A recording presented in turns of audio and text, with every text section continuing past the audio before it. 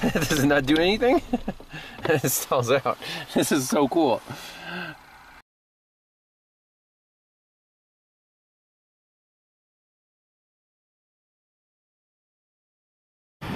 Everyone, welcome back to Pine Hollow Auto Diagnostics. We're at a local repair shop here looking at a 2015 Kia Soul, and technician says it starts up, it barely runs. You give it gas, it does nothing. It's a GDI 1.6 liter, 152,000 miles. Okay, and we got some OBD2 data pulled up. It has not set any codes whatsoever, which is a little strange. Let's fire it up. Barely any vacuum in the intake manifold. It's running really rough, and it can barely keep running. See, there's the fuel pressure. Look at that short-term trim, minus 25. Give it a little bit of gas. You can see the throttle position's opening. 80%. It's not running any better.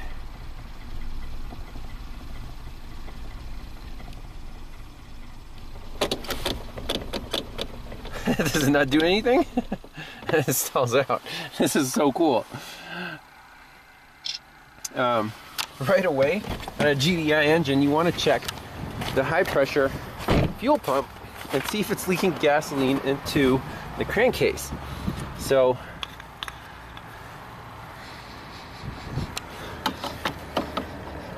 oh, that smells really bad. It smells really, really bad, like gasoline. And this oil looks disgusting. And you want to check if the level is overfilled. Is there gas getting into this oil? Let me wipe that off and see. So the oil is right on the full mark, but it looks disgusting, and it does smell like gasoline. So my first suspicion here is this high pressure fuel pump leaking fuel into the crankcase. I've been seeing this more and more in these GDI engines over 100,000 miles. We saw that on the Volkswagen Tiguan. So right off the bat, you know, but would that explain why it doesn't rev up at all? I mean, if it's opening a throttle, why can't it actually rev up? That's kind of concerning. You know, could we have other issues?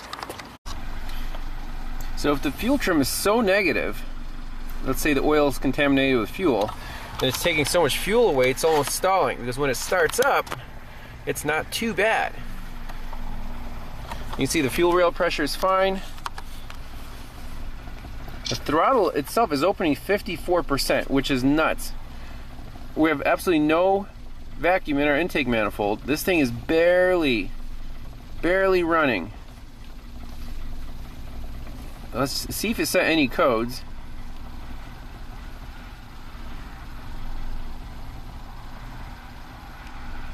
Okay. Throttle pedal position sensor switch A circuit high, throttle position B circuit low.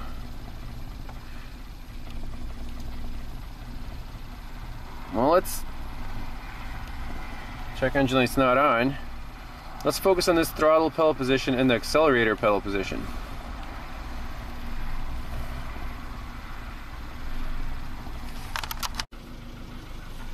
So could the catalytic converter be clogged? Let's shut it off. Turn it back on. Nope.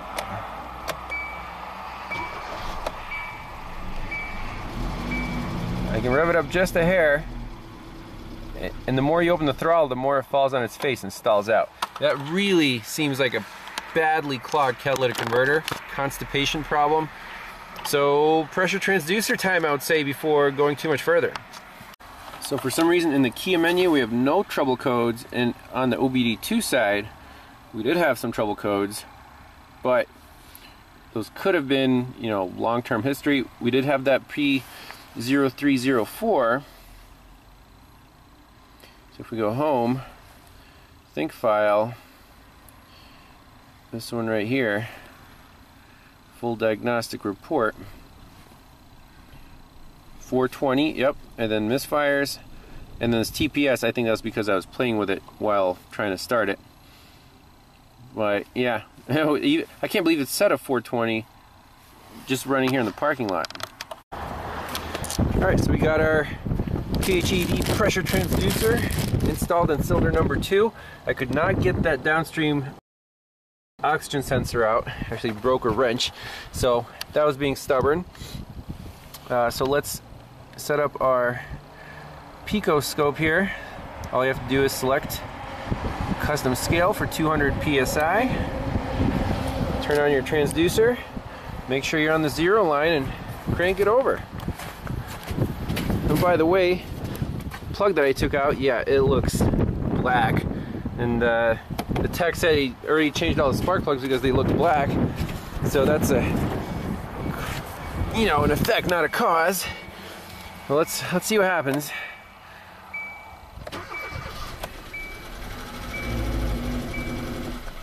That's all we need.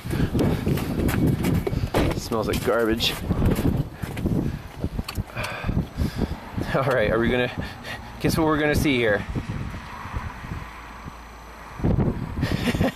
35 psi on the exhaust stroke.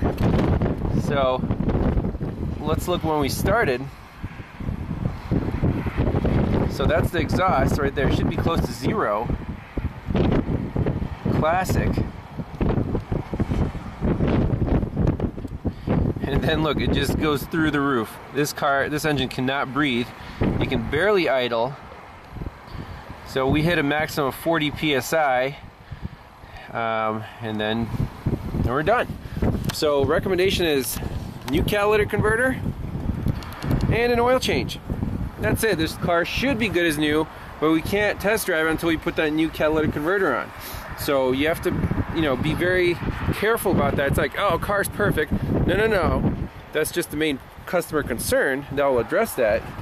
So I assume that should be the, the big problem. We'll see how it drives. If that's it, then thanks a lot for watching. We'll see you next time. Bye-bye. Little bonus footage. What's the lesson of today? This is a very fast, efficient, quick diagnosis by the symptom. Trouble codes weren't really helpful. We looked at some live data. But what's the, this is the money shot right here. So without a pressure transducer, without a laptop with a pico scope, how long would this take, and could you be 100%? I mean, you could take the oxygen sensor out and install a manual gauge and rev it up. In this case, it's really bad, so you would see a positive pressure. But look how quick and easy this is. Just pop out a spark plug. Super easy. So, by the way, these are still for sale. Check out the website. I'll put a link in the description. No comebacks yet on the transducers. We almost sold 100 units in 2021. So get yours while I still have time to make them. And we'll see you next time. Bye-bye.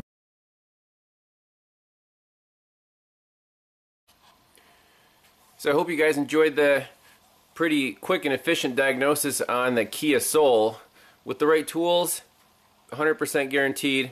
And the shop technician told me they replaced the cat. Car runs perfect. So good news on that.